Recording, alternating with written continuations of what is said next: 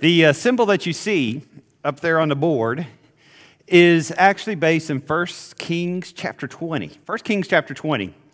And it means God is greater than the mountains and the valleys. God is greater than the mountains and the valleys. It's one of those Old Testament stories that I love to recount and love to cover. It's not really in our sermon, so we're not going to cover it very much, but it's where Ben-Hadad from Aram, from up north, came down against Ahab, who was in Samaria. And Ben-Hadad had a much larger army, and as he surrounded the city of Samaria, he said, "You need to surrender. You're going to have to give me a certain amount of gold, a certain amount of silver, a certain amount of your wives, a certain amount of your children." And Ahab, realizing the army that he was facing was much more, he said, "Okay, you can have it." Then Ben-Hadad came back and said, "No, I want your pretty wives." And Ahab was like, "Oh, no, we're going to fight then." And I've always just thought that was funny because, among the harem, who decides who's pretty and who's not? You got some issues there, don't you?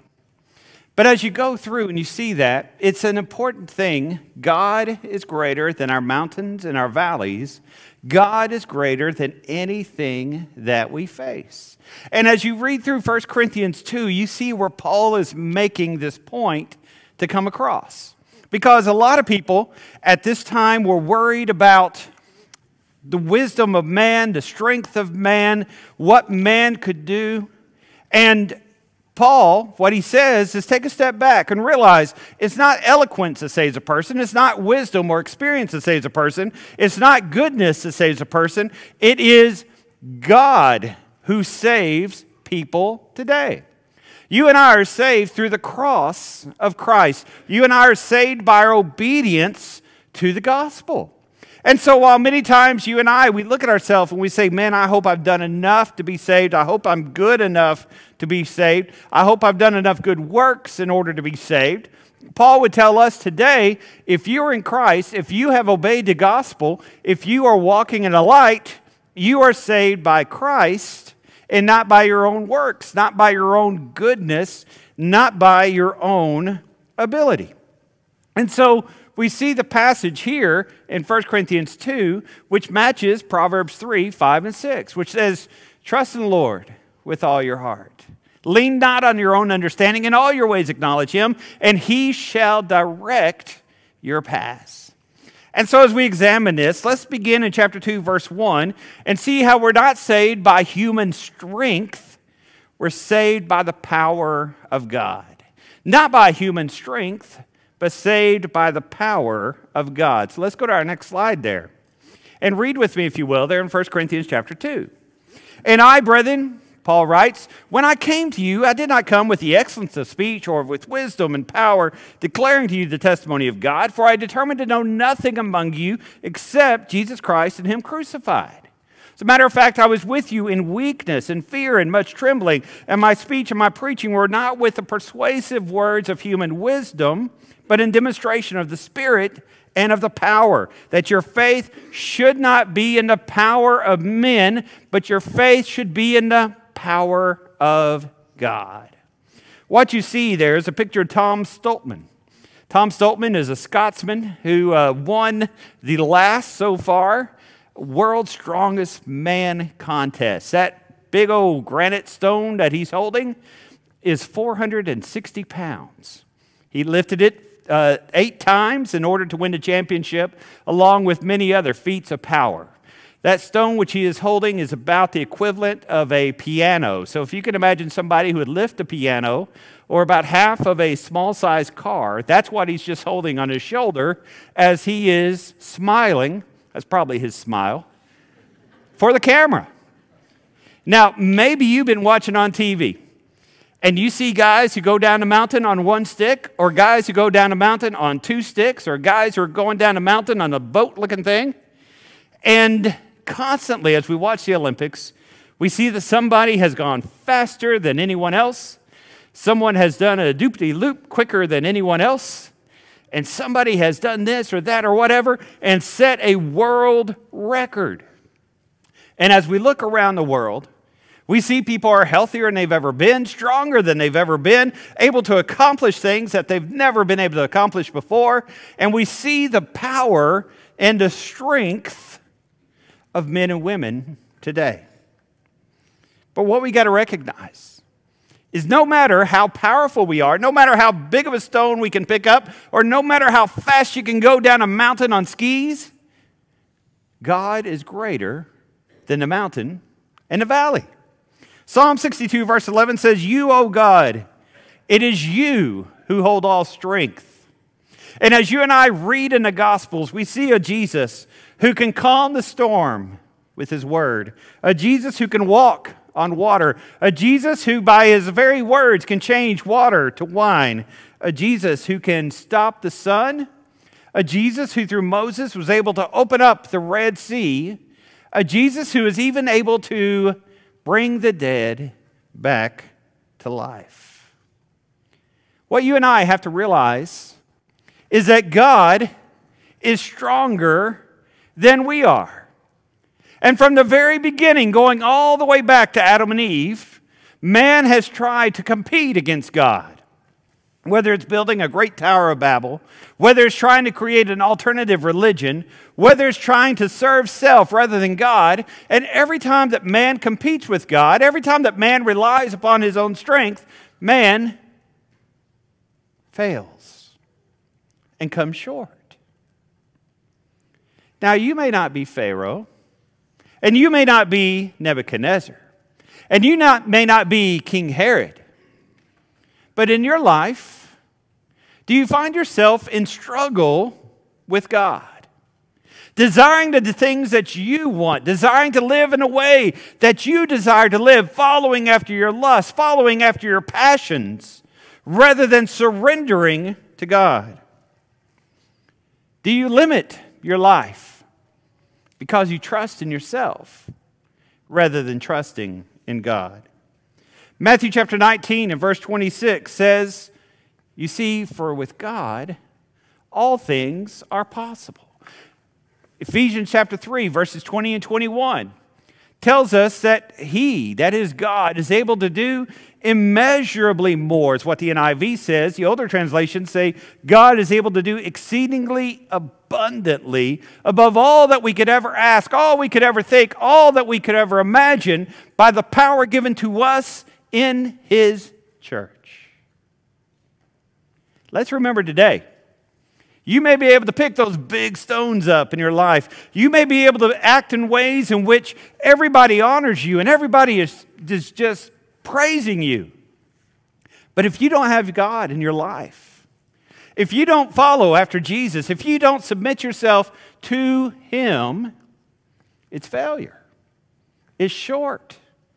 Because God is greater than the mountain and in the valley. Now turn in your Bibles over to 1 Corinthians chapter 2, verse 6 through 8. Let's look at our next slide here. In 1 Corinthians chapter 2, beginning there in verse 6, "However, we speak wisdom among those who are mature, yet not the wisdom of this age, nor of rulers of this age, who are coming to nothing." 1 Corinthians 2, 7. "But we speak the wisdom of God in a mystery, in a hidden wisdom, which God ordained before the ages for our glory, which none of the rulers of this age knew. For had they have known, they would not have crucified the Lord God of glory." Magnus Carlsen is a world chess champion. And one of his talents, well, he has many talents. Of course, he is a master champion as far as chess goes. But in the last year, the year before COVID, 2020 or 2021, as he was working in Abu Dhabi in this championship, he went through 6 ties with the man who had been champion for the last 2 or 3 years. Magnus Carlsen is not only a great chess champion, he is very good at getting in other people's head. And when the other person he was going against finally made a mistake, he finally fell short, Magnus Carlsen, by just his looks and just by a few words and just by the way in which he treated the other person, then defeated the guy he was going against 3 times in a row and became world chess champion. He's good not only at figuring out where the bishop and the knight and the queen should go, he's good at destroying whoever it is he's facing against. In many ways, he's not only the smartest guy as far as chess, but he's one of the most intimidating people who have ever lived. Have you ever met somebody who is intelligent to the point in which it intimidates you? Somebody who comes across and makes you think that they're so much above you that you can't question, that you can't ask, that there's no way that you can be equal to that person. A person who intimidates you completely. Recognize your glory is not found in intelligence, it's found through God. Let's talk for a few moments about wisdom. Romans chapter 1, beginning of verse 22, Paul's describing these philosophers, even in Rome. And he says, professing to be wise, they became fools, and they changed the glory of the incorruptible God into a corruptible image, like a corruptible man, like a bird or a four-footed animal, and creeping things. James chapter 3 and verse 15 speaks of people who are like this. And he says, the wisdom which they have is not the wisdom that comes from above, but it is sensual, it is earthly, and it is vain. Let's go to our next slide. And this may be a bit small. I'll read it along as we go through.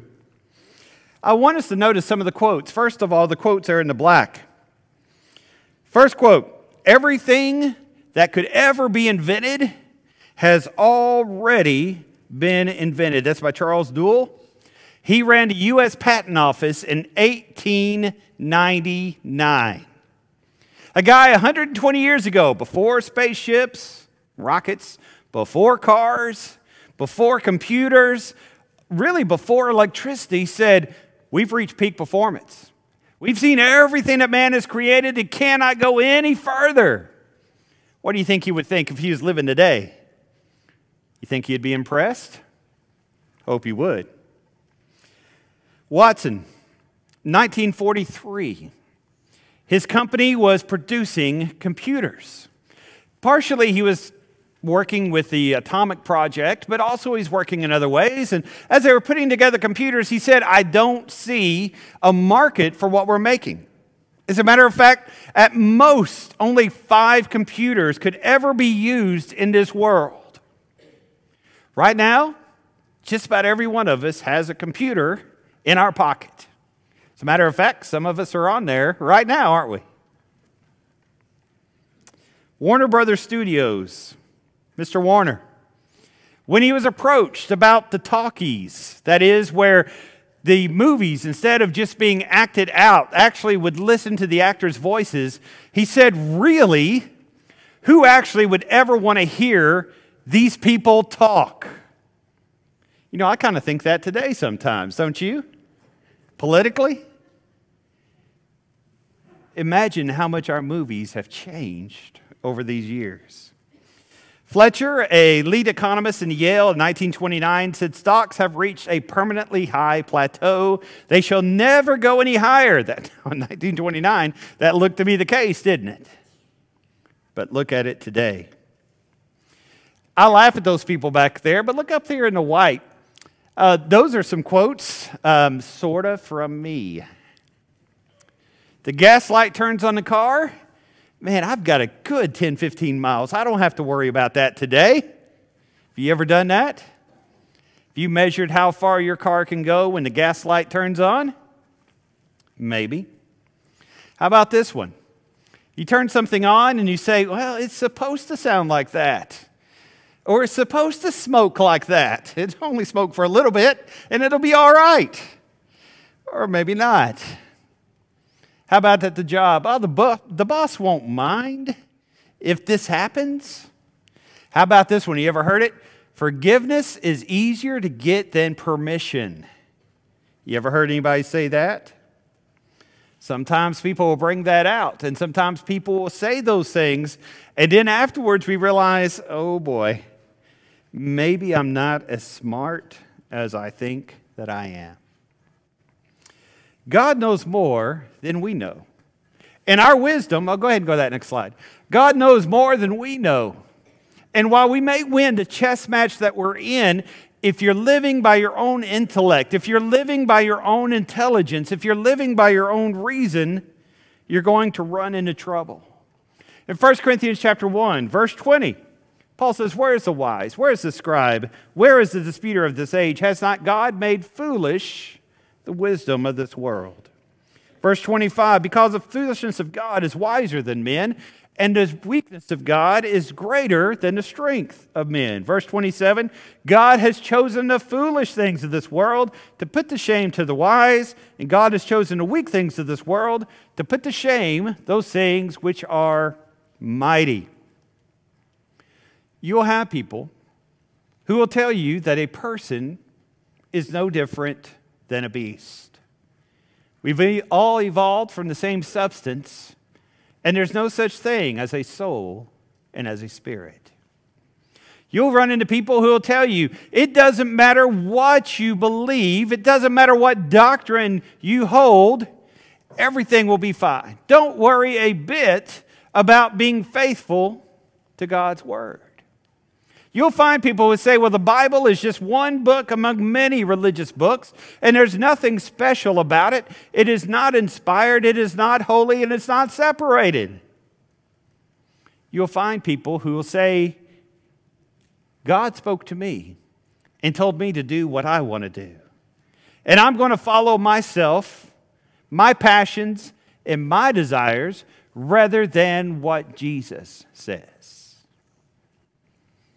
We may feel like we're in charge of the chessboard, but God is the one who is in charge.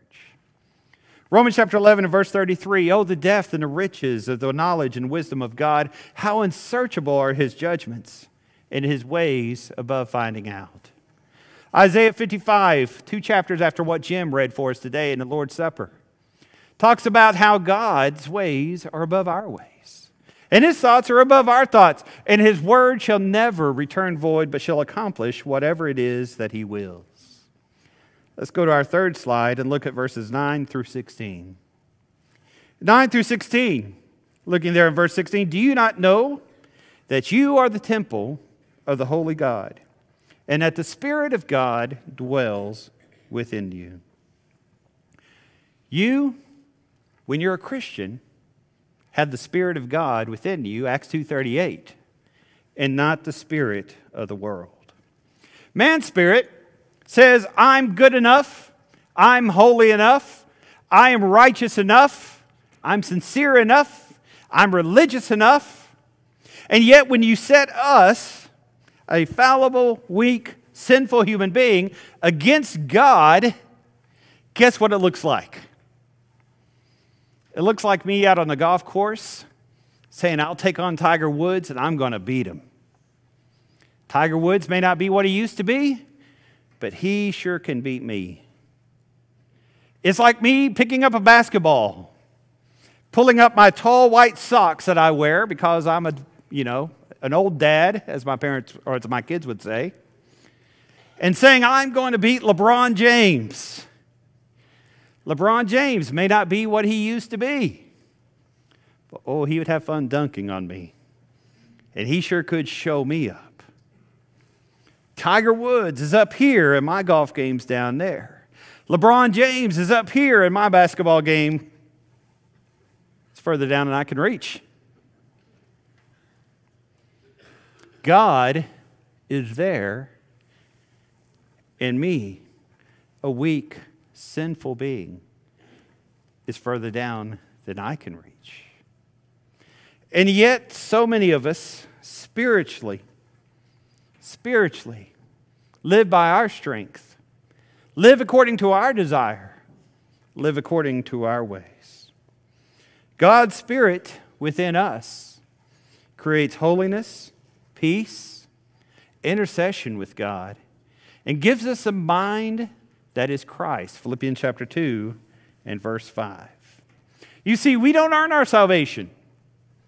We're saved by grace through faith. Ephesians chapter 2, verses 8 through 9. 1 Corinthians chapter 1, looking there in verse 30, says, but of him you are in Christ Jesus, who became for us the wisdom of God, and righteousness, and sanctification, and redemption, as it is written, he who glories, let him glory in the Lord. How do we come to salvation? It's not by my intelligence. It's not by my strength. It's not by my spiritual nature. It's by my humble obedience to God. It's my hearing and reading as those did in Acts chapter 2, and they cried out, "What must we do?"